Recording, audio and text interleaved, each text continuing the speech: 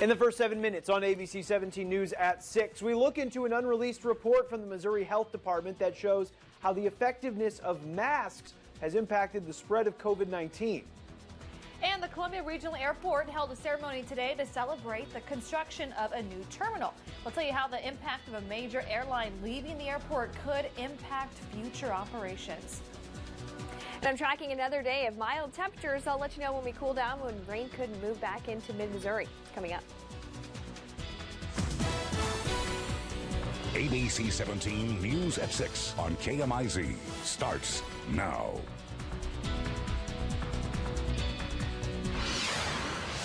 New at 6 tonight, emails uncovered between the governor's office and the Department of Health and Senior Services shows data regarding mask mandates did in fact slow the spread of the Delta variant. But state leaders are disputing some reports on it. Thanks for joining us tonight at 6. I'm Deborah Kendrick. And I'm Lucas Geisler. The Missouri Independent uncovered the data analysis by the department through a sunshine request. ABC 17's Hannah Falcon joins us live in studio after digging through the released data. Hannah, the study compares Missouri counties with mask mandates to those without.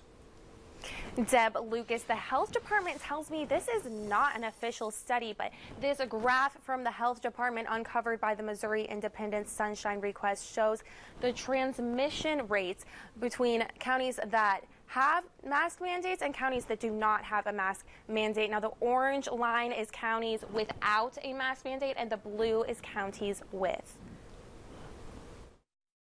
The Documenting COVID Project regularly submits sunshine requests to the Department of Health and Senior Services. Part of its ongoing work to review how states are handling the COVID pandemic. The Missouri Independent uncovered a study done by the Department of Health and Senior Services that was never shared with the public through a sunshine request. DHSS found that the Missouri counties with mask mandates had lower transmission and death rates than counties without. The health department tells me it does not have any official studies on mask mandate effectiveness. Attorney General Eric Schmidt has active lawsuits against all 4 areas with mask mandates. Schmidt's press secretary told me, quote, "We will continue to fiercely litigate our lawsuits against mask mandates in Missouri. Further, this analysis is inaccurate," end quote. An hour ago, Governor Parson responded to the Missouri Independent article on Twitter, saying the information shared was misleading and lacked context. All right, Hannah Falcon, thank you.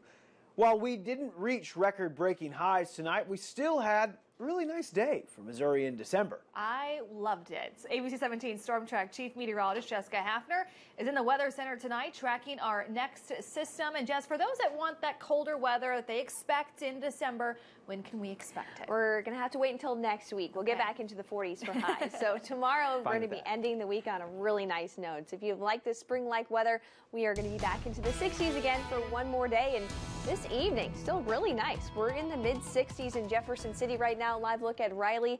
There we are 65. We're going to continue staying mild for the next several hours. Under clear skies, though, we'll drop those temperatures down to about 46. We'll continue to be chilly for a couple hours tomorrow, but as temperatures start to pick up, we'll get up to the upper 60s once again with a lot of sunshine. However, the winds are going to be shifting to the north behind a cold front, and that's eventually going to cool us down into Saturday, but it looks like we're going to stay rain-free at least until early Sunday. Here's what the future track looks like. Out the door, we'll have a lot of sunshine. Winds are starting from the south, but a weak front slides through during the day, and that is what's going to keep us under 70 degrees for most of the area. Still a very nice day if you want to get any holiday decorating done for tomorrow. It's our last day in the 60s. Over the weekend, we'll be starting out in the 30s once again on Saturday. So it's a chilly start at the farmers market. The afternoon, though, we should be getting back up to about 50, and it's going to be a dry day. On Sunday, we'll be tracking some more cloud cover in the morning, and rain chances will pick up, especially after midnight going into Sunday morning. It doesn't look like we're going to see a lot of measurable rain with that, potentially up to about 1/4 of an inch, but the pattern's starting to get a little bit more active next week. I'll be tracking a system that starts to move in by the middle of the week, and that should cool things down even more.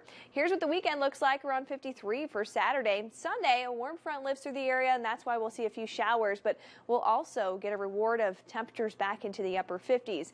It does does not last long, though. We'll be watching for some cooler air moving in by Sunday night. We're dropping down to near freezing by Monday morning. We're staying in the 40s next week with another chance of some precipitation Tuesday into Wednesday. I'll be tracking that in my next forecast. All right, thanks, Jess. Today, people gathered at the Columbia Regional Airport to celebrate progress made on the new terminal by signing a beam that will be placed inside the new terminal. ABC 17's Erica McGuire attended the beam signing ceremony and learned what this new terminal will bring to Mid-Missouri. Lucas, Deb, the new 52,000 square foot terminal is expected to be completed in late summer of 2022 and will bring opportunities for growth and additional flights and destinations. The new terminal at Columbia Regional Airport will have 4 gates and cost up to $35 million. Back in August of 2016, voters passed a 1% hotel tax increase to fund the improvements at COU. There's several different combinations of funds that are being used for the terminal. The first package for the terminal is actually going to be $23 million, which includes several of those funding mechanisms. Mike Parks, airport manager at Columbia Regional Airport, says the new terminal will have an impact on Mid-Missouri. Represents all of us. It will show a positive image when people arrive here in Columbia. Travelers of Columbia Regional say service out of the airport has been unreliable. So I think having the new terminal will encourage more flights to come to Columbia and to be more consistent and reliable. This terminal opens up the opportunity for more people. Accessibility improves with this terminal compared to the one that was built in the 60s. The new terminal will also bring more jobs to Mid-Missouri. A restaurant in the terminal. That restaurant's going to serve both the secure side, so after you go through screening, also the public side, so if you want to come out to the airport and have a meal. Now, Mike Parks tells me that as far as the old terminal, there has not been a decision made, but there is potential of leasing it out. Reporting live in the newsroom, Erica McGuire, ABC 17 News. Okay, Erica, thank you. United Airlines' last flight out of Columbia Regional Airport will be on January 3rd of next year. The airport plans to speak to some other airlines about opportunities to fly into Columbia. And a motorcycle shop has put out a memorial on Providence Road where their friend Skylar Maddox died in a motorcycle crash on Tuesday night. Gil Bain put out a green cross in honor of Maddox's favorite motorcycle color with a sprocket attached. The shop also put out a bright yellow sign that they alert drivers to watch out for motorcycles. According to the Missouri Highway Patrol, there were 116 deadly crashes involving a motorcycle in 2020. Ray Pierce, the program manager for the Missouri Motorcycle Safety Program, has been riding motorcycles for more than 30 years. He says drivers have to keep a full view of the road, especially when checking their blind spots. I've had cars literally attempt to change lanes on top of me because they're unaware that I'm there. That the infamous head check, which seems to evade most people, is problematic. You got to make sure that blind spot is clear. Pierce also says wearing the proper gear is always necessary. He says materials like jeans only last when traveling at 35 miles an hour.